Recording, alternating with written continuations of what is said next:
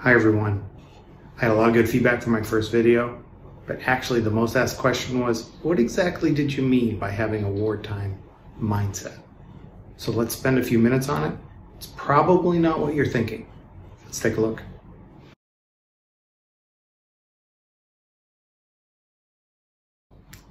So what do I mean by wartime mindset? For me in the travel industry, it means a lot of what Jim Collins wrote about in chapter 4 of his book, Good to Great, where he talked about the Stockdale paradox. You know, Google it. No need to get into too much of it right now, but the concept is if you're going to live through a crisis, you can't be on the extremes of having no hope or living on the extreme to some fantasy land that you're projecting yourself coming out of this anytime soon, right? So somewhere short of no hope is reality, right? It's usually not as bad as you think it is. And somewhere before fantasy land is having faith that you're going to get out of this, right? So for me, if you think about your time as a normal curve, right? And you can easily go into these areas and slip into them. But what I try to do, my wartime mindset, is always trying to stay out of these two areas and keep my mind based on reality and have some faith that we're going to get out of this. So I try to stay in this area here and try to really stay right in the middle, maximize my time. Because if I can do that, that's what my customers are counting on, my employees are counting on, my family's counting on, is not to swing too far right or left, but to stay here saying, I've got to deal with the reality of things and I have faith I'm going to get out of it. I'm not to the point where I have no hope, but I certainly don't have some fantasy in my head that we're going to get out of this anytime soon. Odd concepts, but what I try to do, so how do you get here? I try to find ways to, as I drift over to no hope, push myself back in from no hope. And when I get overly optimistic, I try to find ways to push myself back in to this area. Because I think it's a discipline of, when you go outside of this, find ways to push yourself back in.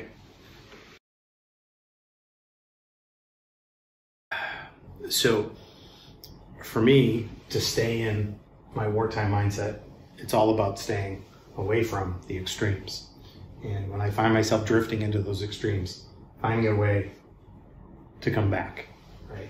And so the techniques I use, the approach I take is, at least when I start slipping into the no hope area, I start disengaging and engaging.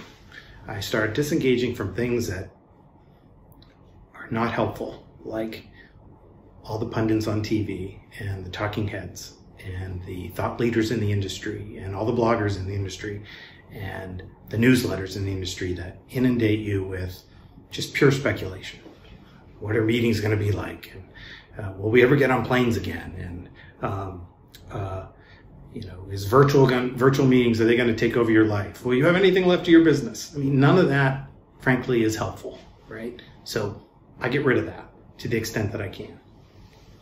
The other thing I try to do is purposely engage with people that do matter, right? So my employees matter, my customers matter, my prospects matter, right? And I'm going to set up meetings with them. I'm going to talk with them. We're going to share information, right? Because we're all codependent on each other, right? And we can drop all the pretenses of I'm your boss and I'm your supplier and you're selling me, right? Because we can just talk like we're in this together. What questions do you have? What information do you have? What information can I share with you? This is where we are with the PPP program. This is the line of credit I have. This is when I'm going to send you back your deposits, right? Just engaging in discussion. And I found, ironically, doing that with prospects now is so interesting, because people that normally would not talk to you because they know you're there to sell them, right? They'll actually pick up the phone now. You send them a note and say, hey, can I have 15 minutes of your time? I just want to talk with you. Right? And if you're doing that in a genuine way and you're not trying to sell them a darn thing, but you truly are calling them to say, how you doing? This is what I'm hearing. This is what I'm doing. And you're talking to them on a business to business level. You know, now you're building a relationship, but you got to do it, and you have to be genuine. And if you're not, it's not worth your time. It's not worth their time, right? So for me, stay out of the no hope zone, disengage from things that aren't helpful, and engage with the people that matter. So alternatively, you want to stay out of fantasy land too, right? You don't want to trick yourself and start selling yourself that things are going to be all right in 2 weeks or 2 months or 6 months. You just want to be able to say, someday it's going to be all right again, and I'm going to be there, right? Someday again, we're going to run a nice big event with 4,000 attendees at the Bellagio, but don't put a time limit on it, because that just sets yourself up for disappointment. So how do I guard against going into fantasy land? For me, it's living day to day. It's not projecting too far out and saying, what can I micromanage today? What's my cash balance? Who am I going to pay today? What bills can I collect today? Right? All the things, do we get any new orders today? Right? Anything you can do just to manage your business and deal with today's problems. Not worry about tomorrow's problems, and certainly don't worry about next month's problems, right? Deal with what you can today, live in the moment, day to day, manage your business, and that keeps you in the weeds and away from fantasy land brain damage, right? The other thing I like to do, and this sounds like a conflict, is to plot my comeback. I don't say, all right, this is my 3-month plan, and in June, July, and August, we're going to be back to normal, so these are the things I'm going to do, right? I just try to throw a long cast out there and say, there's going to be a day when we're back. It may look a little different, but I'm going to be there. And so what are the things I can do now? The projects I can do, the videos, the knowledge bases, who would I hire? What should my website look like, right? What's my sales pitch like?